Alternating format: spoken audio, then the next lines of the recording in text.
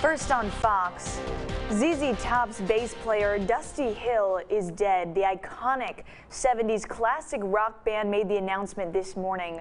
Fox 51's Madison Herbert joins us in studio to tell us how they plan to remember and carry on his legacy. Madison.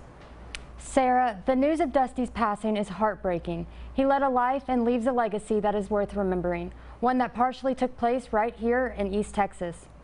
Originally formed in Houston, Texas, ZZ Top took Lone Star State blues rock worldwide. But now they mourn the loss of their bass player, Dusty Hill.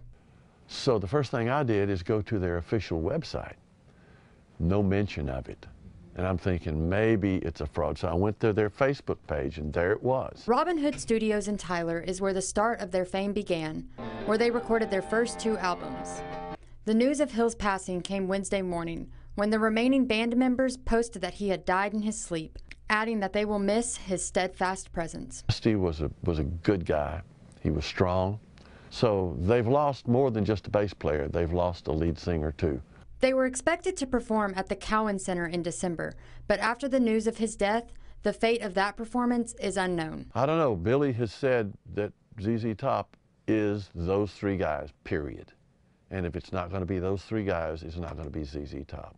The studio owner, who helped lead the band into fame, looks back on what it was like to work with this little old band from Texas. I had put microphones out here away from the drum booth. I'd put microphones out in the hall.